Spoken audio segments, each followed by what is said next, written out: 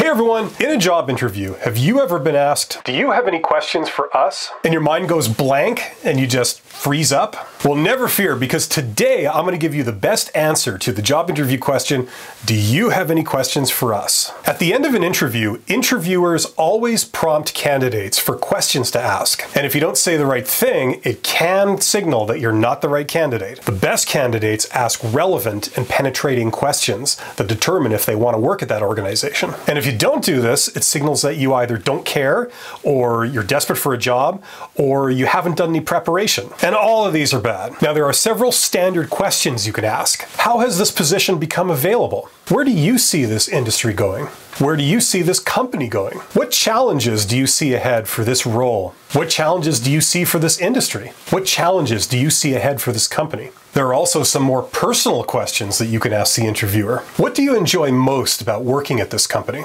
If you were the CEO of this company, what would you change? Or you can focus on the role. Can you describe a typical day for someone in this role? Well, if I was in this role, what would be your expectations for me for the first 30, 60, or 90 days? Can you describe the types of people that are generally successful in this role? Now, these would be questions you would ask a hiring manager. A recruiter probably wouldn't really know the answer to these. Also, how eager the hiring manager is to answer can sometimes tell you how you did in the interview. Although you're going to have to be good at reading body language to figure this out. Another question you can ask an interviewer is to say, "Have you seen anything in other candidates that you haven't yet seen in me that I could perhaps speak to?" Although I would only ask this one if the interview had a good vibe and seemed to go well. If it wasn't really a great vibe, that question risks creating awkwardness. So those are some great questions to ask when they prompt you. However, there's still one really important question that you need to know. Where do we go from here?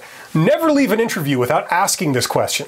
Have you ever left a meeting or interview and been confused about what the next step is? Are they going to contact you? Are you supposed to follow up with them? Do they need another 3 weeks before they make a decision? Never leave an interview without knowing what is the next step. Before you shake hands at the end of the interview, make sure you ask this. And always send a thank you note, either by email, phone, or social networking, the same day, or the next day at the latest. The absence of a thank you note can signal negative things. Just a sentence or two to say, "Thanks for the opportunity to interview," something nice about the interaction, and you look forward to interacting further.